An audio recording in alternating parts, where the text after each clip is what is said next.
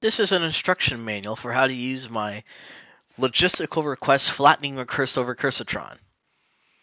This is not intended to be a deep dive on how this machine works, but instead an idea on how to troubleshoot this machine in your game, since it is relatively complicated.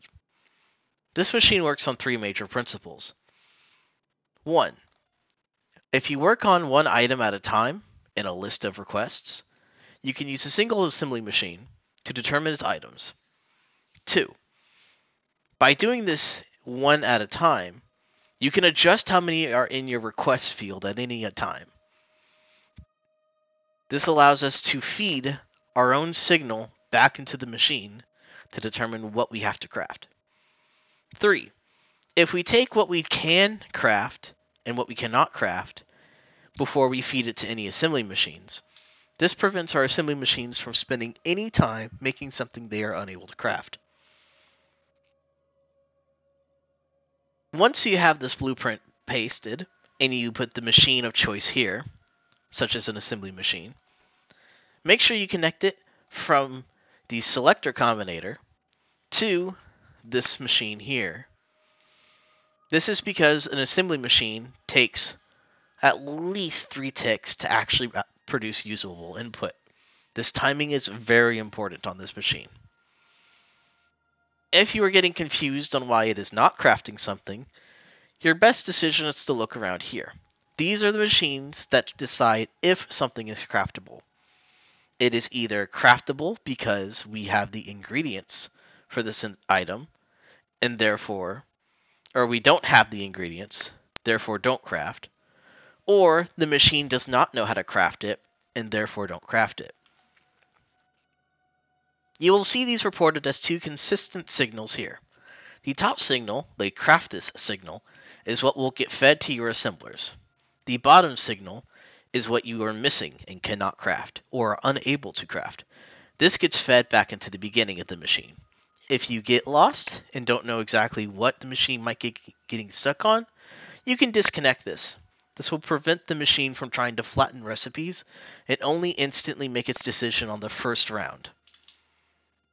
Let's go ahead and look at the debouncer. The debouncer here takes the per tick operation and changes here and turns it into a longer signal for, quote, real life use.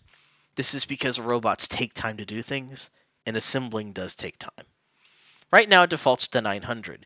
If you find this is too long, change this signal and this signal here to equal the same value. This blueprint comes with 6 machines attached. If you wish to attach another machine, first take a copy of the machine, then connect the green signal to the first machine and the red signal to the second machine. Then go here and add 1. This allows you to have a scaled amount of assembly machines that will work on your objects at any one time. Here's what the machine looks like during normal operation. If it is something that you will craft, it will be reported on this first signal, with nothing reported on the second signal. All assembly machines will be assigned to work on this item, since there is only one thing asking to be created.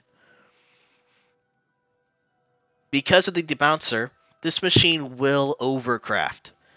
It will not make exactly 50, it will make 50 plus some amount of time spent still assembling. Once this is done, the machine will stop crafting, and all will be fine. You will not see any craft this or missing item signals. If you have an item that requires a subcomponent, you will see that reported on the missing signals and on the craft this signal if your machine is able to craft it. What will happen is that your machines will choose to make the smaller item, the more dependent item, up to making 1 instance of the next item. This does cause this machine to flip-flop a bit.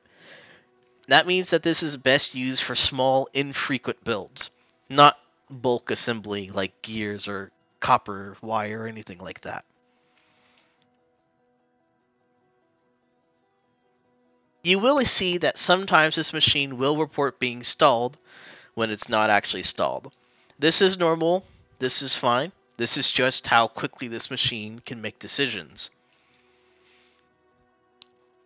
If you have something the machine cannot craft, say you are missing a raw ingredient, what will happen is the machine will craft what it can as quickly as it can.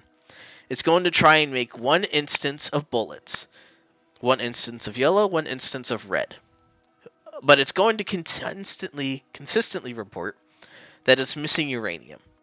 Eventually what will happen is we will run out of items to craft and only be wanting uranium but unable to craft it. This will cause the machine to lock up. This means that you have no other things your machines can do, yet you have a request that can't be satisfied. What happens is usually the item here is what you're missing, and it cannot be built by this device. Fix this by simply adding in the item that you need. The machine will realize that instantly and start crafting the next step.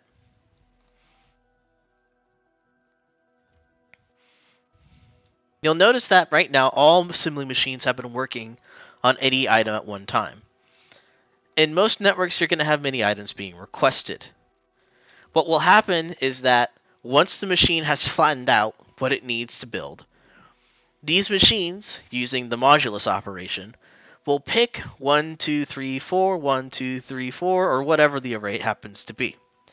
This helps spread the load of assembling so that at least something of everything's being built at once. Make sure you keep your storages close to the machine, as well as a buffer for all items. Again, if you get confused or something seems odd, you can go ahead and remove the recursive function, and the machine will continue to craft until it's unable to make a base resource, either a base resource or a subcomponent that is missing. Once that happens, you'll get told that it locks up. To restore this functionality, connect this green line again. Thank you for using this machine. Blueprints are in the comments. Have a fun time automating.